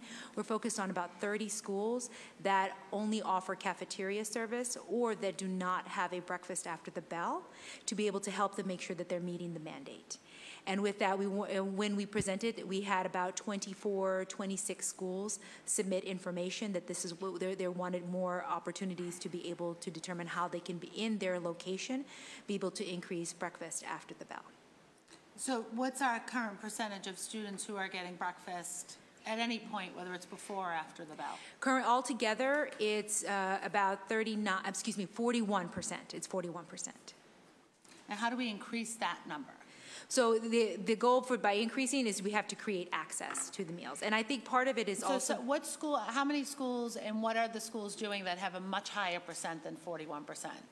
So the schools that do breakfast in the classroom, so we have less than 20 that do that, it's anywhere between 80 and 90% participation. So if we're seeing 80 to 90% participation, which increases the opportunity for reimbursement, right? Mm-hmm. Why aren't we doing more of that, breakfast in the classroom? And as a former classroom teacher, I get some of the hesitation around food in the classroom and the mess and sometimes the distraction, but I also appreciate the benefit of making sure that our kids have access to breakfast. Well, I think for us, breakfast in the classroom definitely does increase the access, but it doesn't necessarily, because the way the program does work, it doesn't not always necessarily answer that the child is actually eating the breakfast. It's just that we're counting breakfast. What some of the things that I like and I focus on are where we can include our accountability. So when we are audited, that we can be able to say to the state, we know this child took this breakfast and is eating it. But so some of the programs that we are seeing success on when they have a cafeteria to the classroom, meaning so they'll bring the students down, they grab something from the cafeteria and they go right back up into the classroom. And children who really want to participate will be able to. And we also do encourage them that maybe they might not be hungry, but they could be hungry in an hour and a half. So we also provide items that they could save for later. Right. So those are some of the schools that we do see success. Other schools where we all see success that are even its cafeteria service, it's because the administration has made it a point that this is something that's it's vital to the school. We want to make sure we're creating this culture of food in the school. And so we are seeing higher, not as high as 80, 90%, but in between the ranges of 60 and 70% participation. Is there a way to incentivize a school to increase those numbers and get more kids the access? And the other piece of that, though, with the role of the cafeteria, is when we have kids that are late to school, because we know that we have a problem with tardiness, for example, the cafeteria is really not the answer, that the classroom becomes the answer, because we want kids in class for their academic work, right. So that the food in the classroom or the cart just outside the classroom. Right. So we are currently working on those different kinds of pilots because we recognize that, and even through the feedback that we receive from administration, sometimes it's logistics and issues in the schools that may be problematic, as well as even for us in food services. I may not have enough staff in the morning to be able to have different carts, but we're looking at those options, specifically exactly what you said, is creating carts in areas, in hallways, in areas that can be much more self-sustainable. We're looking at and working with partnerships through the EOS Foundation and looking at how Springfield does their processes, how Salem does their processes, and as well as Chicopee, because they are seeing a lot of success, and it's not necessarily breakfast in the classroom. I'm actually going to Springfield in a few weeks. That's why I wanted to make sure I asked these questions. Thank you. I'll ask the rest next round. Thank you. Thank you. Councilor Janey. Thank you so much. Staying on the topic of good food for our young people, thank you for the work that you do. I'm very excited about My Way Cafe. I think it's definitely the right way to go in terms of making sure our young people have fresh, local, healthy food. So you're in 29 schools? 29 schools as of today. And the plan for expansion, I know Councilor Edwards is asking, how many, is the goal to get into all of our schools? Absolutely. Yeah. So wonderful. the mayor just released the list of the schools. So we are on April 24th. So we are going into the Dorchester and the South Boston areas next school year. And then we have developed a tentative rollout plan for all of the neighborhoods between now and 2022 to be able to encompass all of the schools. Yep, okay, wonderful. 2022. And on slide 12, so if we look at slide 12, and access to good, healthy food is so important and very much connected to whether or not our children are showing up ready to learn. It seems that many students are enjoying school lunch. It's in the middle of the day. They're there. The decline, not the decline, but the low numbers for school breakfast, is that about tardiness? Is that young people are eating breakfast at home? What do you make of these low numbers compared to the lunch numbers, the breakfast compared to the lunch? So definitely access is always key. We do have a very captive audience in lunch. Particularly, you see higher participations in lunch for elementary students because they're all brought down to the cafeteria. It's very scheduled, and children are, creatures of habit. In high schools and middle schools, it's a tougher arena because even their schedules are different.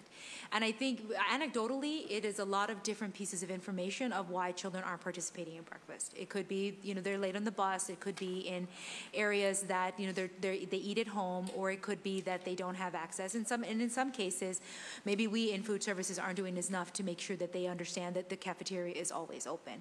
So when we looked at all of the data and when we were presenting information to administration, we wanted to make sure that they were aware and know their data school by school to say your free and reduced price eligibility is 70, just to say, for example, 70%, but your participation is 17%.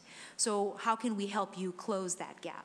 What is it that we can do in food services to be making sure that we're able to help you reach and obtain that every student who does want to eat happens to eat. And it could even be just a shift in the culture of the school of how food is maybe not necessarily a concern that it creates pests or rodents or anything like that. But when we had the opportunity to speak with administration, I had other principals and headmasters speak and say what they did in their schools to be able to make that change, to be able to think through, well, how can we create more access points for students, because that's the most important thing. And have you seen any models in terms of schools that are increasing their numbers, in terms of breakfast in particular? So, I'm concerned that this is the first meal of the day. We all know how important breakfast is for all of us, but particularly our young people. If we're looking at fiscal year 16, we have 39, well, 3.9. We see a dip in fiscal 17, another dip in 18. It goes back up in 19, which is good. How do we continue to get that number to grow? I think certainly the awareness is, and it is literally a case-by-case, school-by-school review and observation. I'm happy to say that since the mandate came out in January from DESE, we had 9 schools that immediately made some changes in offering breakfast after the bell, breakfast grab-and-go carts, and out of those 9 schools, 5 of them were high schools. So they do recognize their need, and we saw an increase of participation anywhere between 3 and 30% participation increase. Then we also have another 10 schools that signed up to make sure that they met the mandate need by May 31st. So I think that as we're closing the end of the school year, we're able to see, I see it, there's a definite vast difference between participation in October than in March and in April. We are seeing some increases, not as much as we want to, but it is our focus for us for next year. That again, I always share that anytime someone will give us access, an opportunity to provide meals to students, we will do it. And Thank Councilor, you. Yep. Sorry, if I may, just a couple other things, and I want to come back to Councilor Edwards' question before as well. The north end is going to be joined with the south end in the 21-22 rollout. I just want to make sure that we respond to the Councilor's question earlier. As far as breakfast participation, just 2 other factors that I'd point out. Number 1, we still have a large number, I think more than a third of our elementary schools that start at 9:30. Schools that start that late, typically we see a very low participation rate in breakfast because many of those children have already eaten breakfast before they arrive at school. Secondly, as Laura mentioned, what we are tackling head on is the model that each school chooses to operate under, and we're trying to work with those schools to implement grab-and-go carts, to think about breakfast in the classroom, to explore other options to provide breakfast for students. Yep. And just on the, just to follow up to what you said, we know for sure that young people are eating at home when you say that they've eaten breakfast at home? It's only anecdotal. Oh, okay. Right. Yeah. So thank you. I just want to thank you for the work. I'm excited about My Way Cafe. I think really important to get the breakfast numbers up and increase access. Just so important in terms of being ready to learn and closing opportunity and achievement gaps. My final question, thank you, Mr. Chair, for indulging me. I had a question at our last hearing, and I think I got the data here about the number of students that were grandfathered under the 3-zone system that are still being transported through the home-based system. And I have here for fiscal year 19, there were 2 students. That doesn't sound right to me in this. How many students are under the old assignment plan that are being transported currently? I believe what that data might be referring to, and I apologize, I can't speak to it completely, and Del, I don't know if you have that data, but that might be, there might be only 2 students themselves who are still grandfathered under that system, but as you know, they're the siblings of students who were in under the previous zones. Those siblings are still grandfathered as well. That number surely does not respond to that, so we can try to track that down. That would be helpful. I don't know if you have anything more on that. Thank you. Thank you so much. Thank that you. would be helpful. Thank you. Council Baker. Thank you, Mr. Chair. John, a quick Bill BPS question. Is when we're all done with the build-out on BPS, is that going to help us with our transportation budget as far as more walkers to school? It's hard to say whether it would help us on more walkers to school. What I would say, though, is that probably it would, in that a couple of our priority areas right now as far as new builds and expansions are concerned are East Boston, Dorchester, Mattapan, Roxbury. The reason why is because typically in those areas we have more students than we have seats. And because we have more students than we have seats, for example, there are a large number of students who live in the population center of Dorchester, Mattapan, who are going far outside of their neighborhoods to attend school. In some cases, that's by choice. In other cases, that's because there are no seats nearby. So we know that we have to take an active look within Bill BPS at growing schools in those areas so that students no longer have to travel so far to school, at least by and large. Now, that's a long-term goal, and that will take some time through building design, community engagement, building construction, so on and so forth. But I do think your question is fair, because I believe it will likely increase that, but it's hard to say because the goal of Bill BPS isn't necessarily to increase the number of students who are walking to school. One of the goals is to increase the number of seats that are available in neighborhoods that currently have excess demand compared to the capacity in their neighborhoods. And are we building anything in those areas? Is there anything slated to be built in those, like in the concentrations where they are? Is there anything in the pipeline to be built now? There's nothing concrete in the pipeline right now, but we are actively looking at that, knowing that that is one of the priorities out of the gate for Bill BPS. So, no, not right now. Yeah, and what is the percentage of walkers or kids that get themselves to school every day in the whole system? Do we have that number?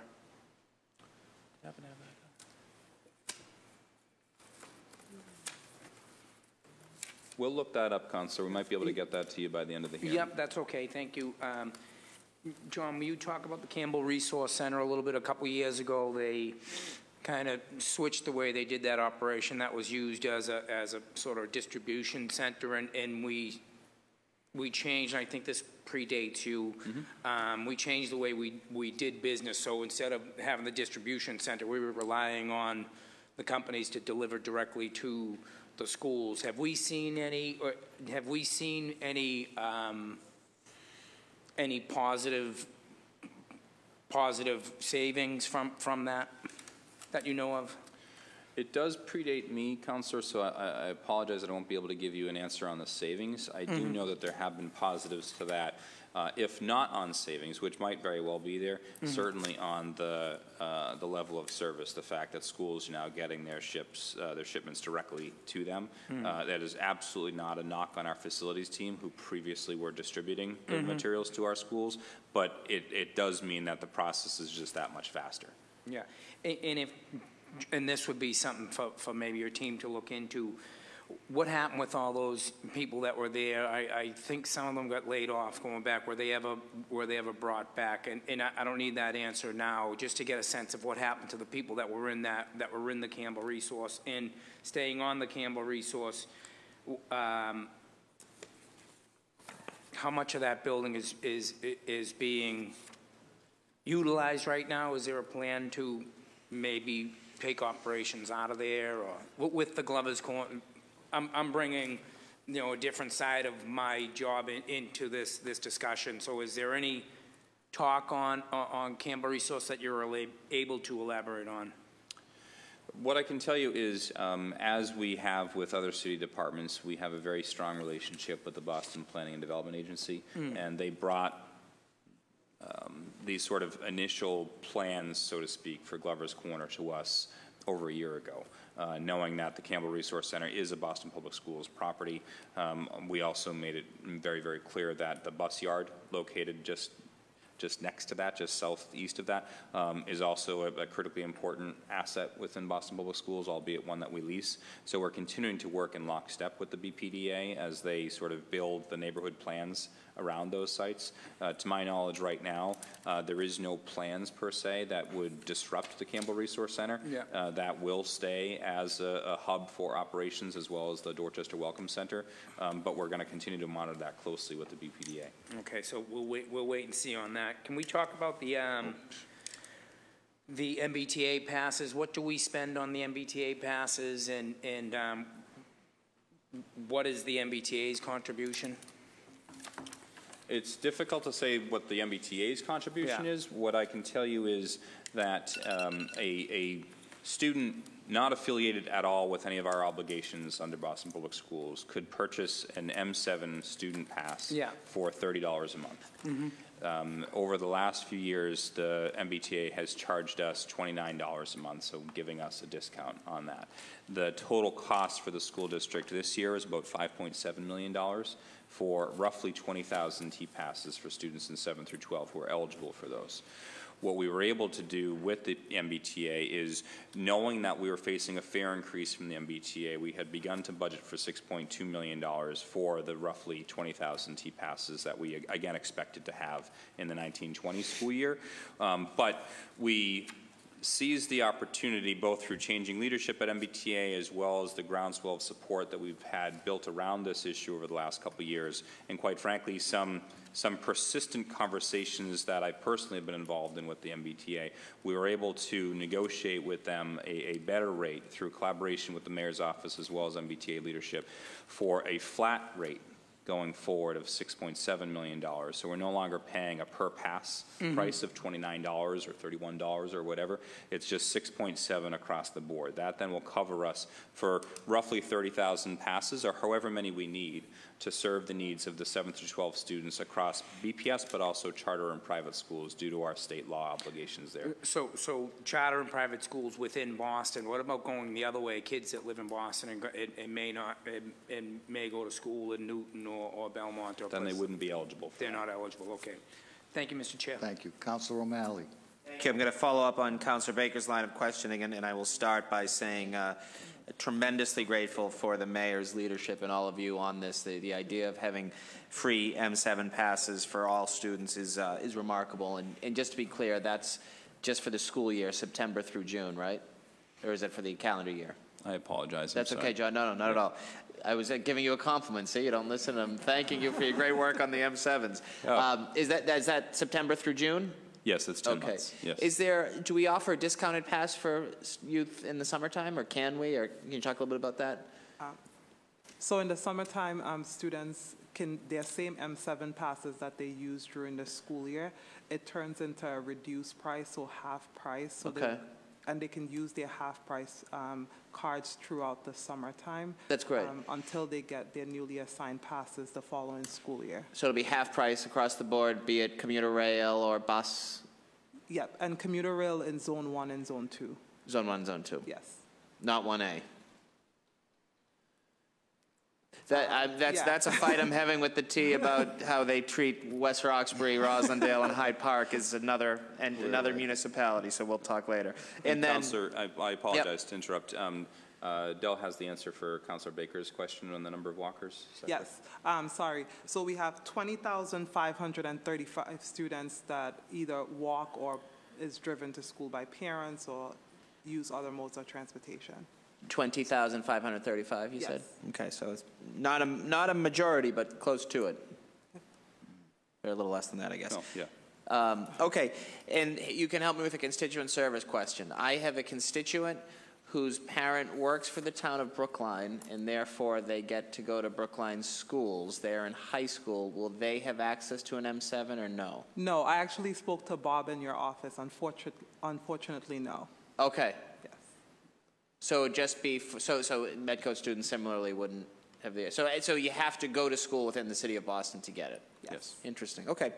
I'm looking at slide, or page 20 of your volume of service where it shows the decrease in BPS from students transported by school type, FY15 to FY19, 25,000 to 18,000. I assume that decrease, a small part of it is the decline in student population, but probably the larger issue is no longer offering bus service to 7th and 8th graders. Is that correct? That is correct. So Okay. no longer offering bus services to students in 7th Yep. and 8th grade. And then the charter growth, on the other hand, is that just an increase in the number of charter schools that exist now as opposed to those that existed in FY15? Or is that the student population has grown in charter schools? I think there has been an additional amount of charter schools that has opened since the FY15. Since 15? Okay. In addition to that, there are some schools that were open at that time but weren't fully grown up, as we say. Like Yeah. they might be, all the way through 12th grade, but at that point we're only through 8th grade, something along those lines. Yeah. Okay, that's great. And then can you talk a little bit about, on page 22 now, it shows the per pupil spending. So there's one student who is a door-to-door private parochial to the cost of about $13,000, which is what he or she is, or what we're paying for that student, because it's only one, whereas the private special ed door-to-door is 202 students, and it's significantly more. It's more than double that. I know that's the average, and I know some students obviously require a lot more expensive services, but can you talk a little bit about why there's the differential there? The major reason for that is the private special education door-to-door are largely transported outside of the city. And as a result of that, we're no longer able to reuse those buses as we would for students who stay within the city. Oh, so it's likely that the private parochial door-to-door is in the city confines and then the transportation mode is reused. Okay, that makes sense. And then again, efforts to sort of, there's obviously a big difference between door-to-door average price per pupil and corner pickup, and I know that we've heard from many folks, many parents whose children are being picked up door-to-door who actually would benefit or would opt into, if they were able to do so, on a sort of corner pickup. Can you talk about how, I know you've been working on this, John, and Delvar, on efforts you've made to sort of increase that as a more commonplace way to pick up students? So a part of the special ed process, now when students are going through their IEP evaluation, there's an additional piece that's accommodated corner. Yep. That is brought up in that meeting where students are being assigned to accommodated corner. So there are different options, not only door-to-door, students can be assigned to accommodated corners. And I would venture a guess that many, not all, but many parents would welcome that as, as an alumnus of Boston Public Schools, waiting at the bus stop with friends was a great sort of social aspect of the school day. So I think that this is a really good step you guys are doing and encourage you to continue to grow that, the accommodated corner pickup as opposed to door-to-door. So thank you, Mr. Chairman. Thank you. Thank you. Councilor Asabi George. Thank you, Chair. So I just want to continue a few of my questions from the food service piece. I know that we're running, sorry, Laura, I know that we're running a deficit, and where this is a budget hearing, I want to understand what are the moves that we can make to recapture some of those lost funds? Is it all based on some of the federal reimbursement effort? Yeah, a lot of it. So every meal we serve is every meal that we're able to that we claim that we can be able to submit to the government to be able to get a reimbursement back. So, but that does not include meals that we may have served or prepared, which we use labor for all that, and then food that we provide that it goes to a waste. So we focus on a lot of the operational and logistics to be able to make sure that we can capture that every meal that we're serving that we're paying for is reflective of how we can be able. It was reflective in the budget. So when as I say, when we realized that our participation wasn't where we needed it to be, we focus on the things that we can be able to curtail. Inventory controls, menu changes, purchasing, and then all because our opportunities to limit labor it's slim to none. Because what we have set for the year is basically about, however, in our contract with our ASME team, we do have meals per labor hour, which we're looking to implement for next year, and we can do it twice a year. So those are the things that we look at and we focus to making sure that we can be able to capture that.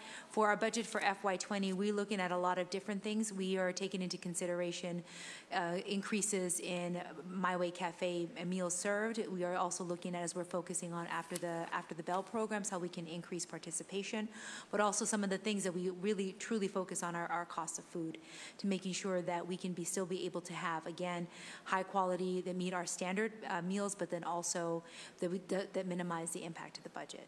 We are also looking, and we do have a great partner with the Shaw Family Foundation that's helping us be able to cover some of the costs that we're looking at as we're transforming, but still we want to make sure that we're doing everything we can, that we are focusing on it. But even in an urban city district, in the setting that we have, the reimbursement that we receive is the same across the country. So our cost of living is clearly higher, but our reimbursement doesn't change the same. So we try to do a lot with the little that we get.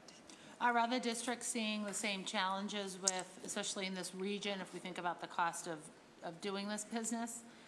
Are we seeing similar trends with the lack of meals being served or eaten or? Well, I do see it. We are, as Boston is part of the Urban School Food Alliance, so we do work with about 8 other large school districts, including Philadelphia, Dallas, Los Angeles, New York, Miami, and when we're seeing those, they see those same challenges as well. When I was in Los Angeles, we did have a very, very big deficit, but a part of that is because of the labor costs that we did have and not enough meals were coming through.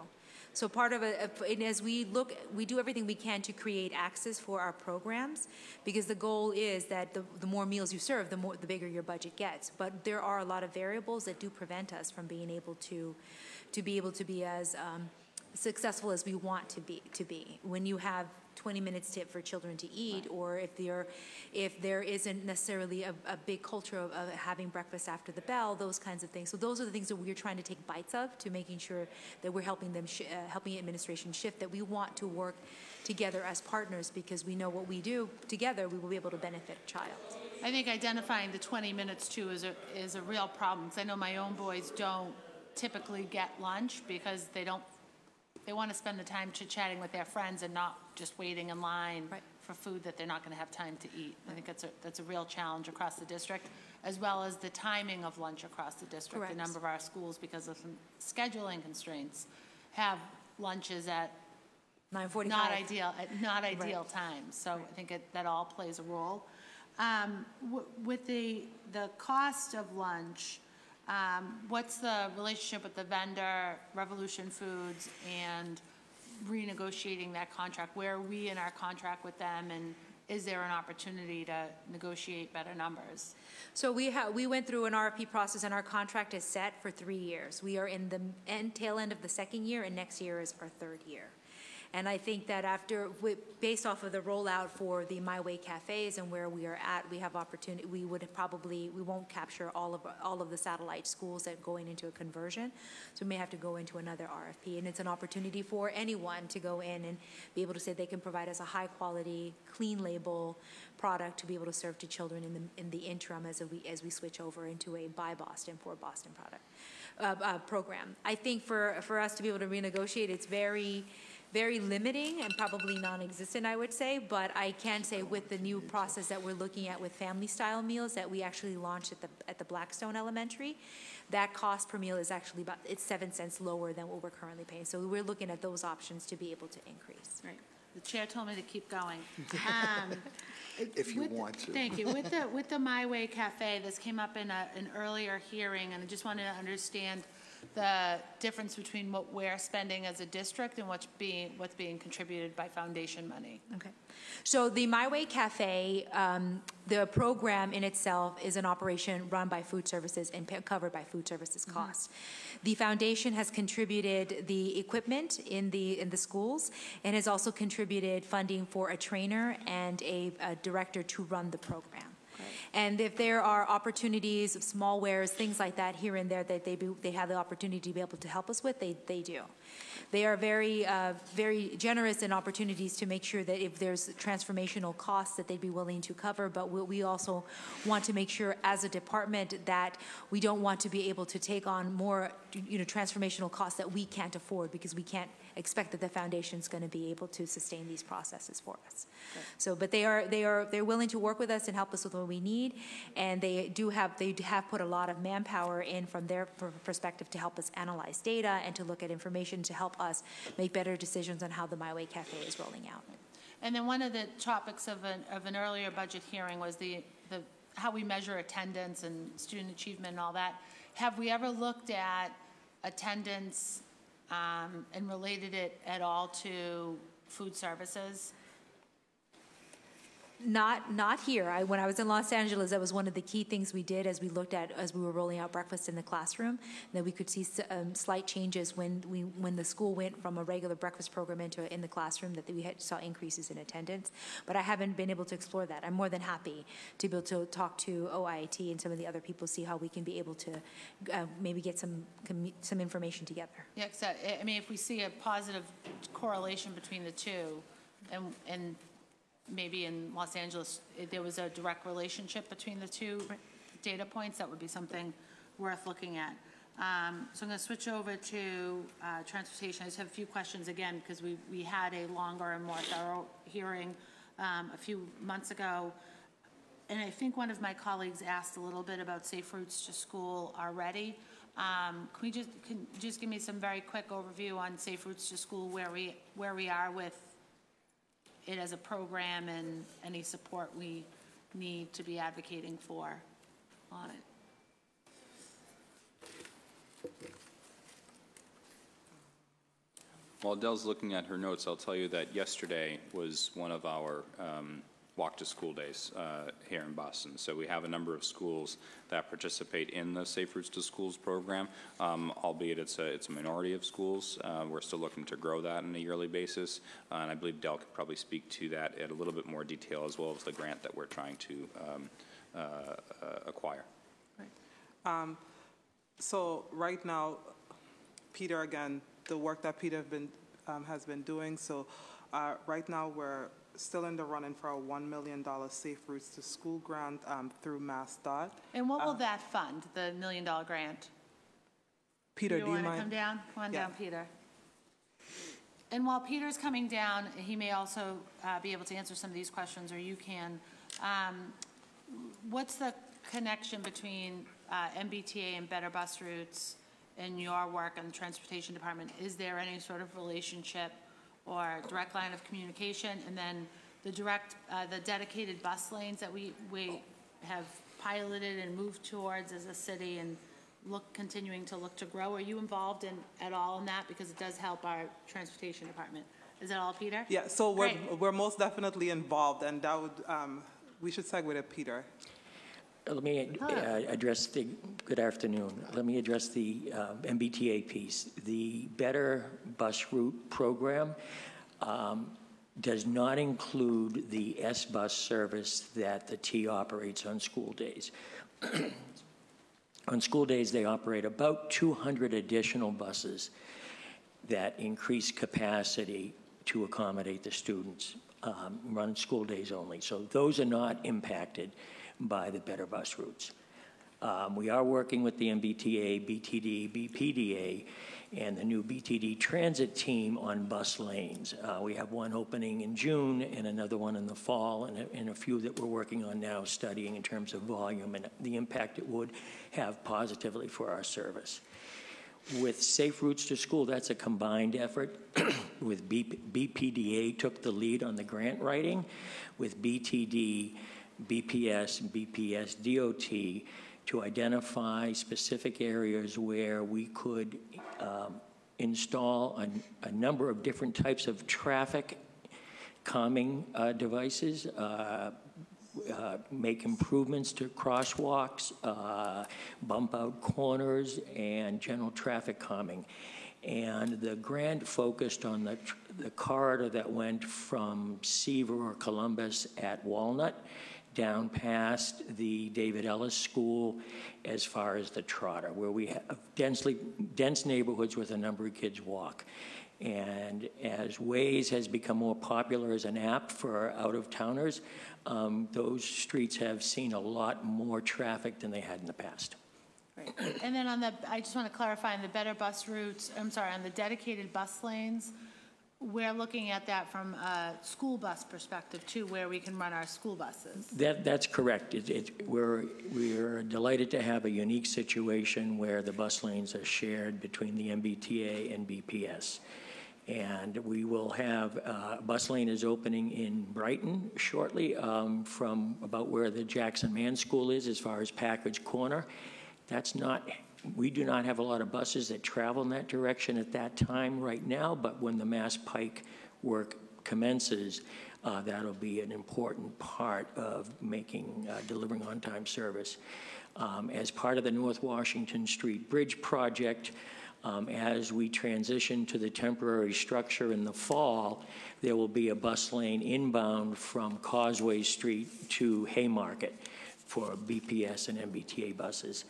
And there are a couple of others that we're looking at, volume and number of buses throughout the city. So it's a thing to come. It saves 2 or 3 minutes to 5 minutes, but it also increases traffic, the flow of regular traffic, and it isolates students and buses from general traffic. And for the T passengers, they're also isolated from general traffic on the curb.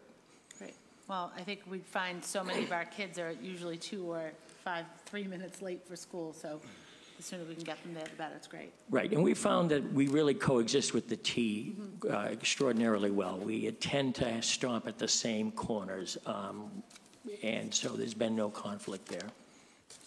Thank you. That's it for me, Chair. Thank you. Thank you. Chair, if you wouldn't mind, as sure. Councilor Sabi-George has concluded her questions, I wanted to come back to one from earlier. The cost for Crisis Go, Councilor, is $72,000 a year. Oh, thank you for remembering that. I had already moved on in my mind. It's $72,000? $72,000 a year. And that gets us, I'm sorry, Chair, if you don't mind. That is communication between central office and schools.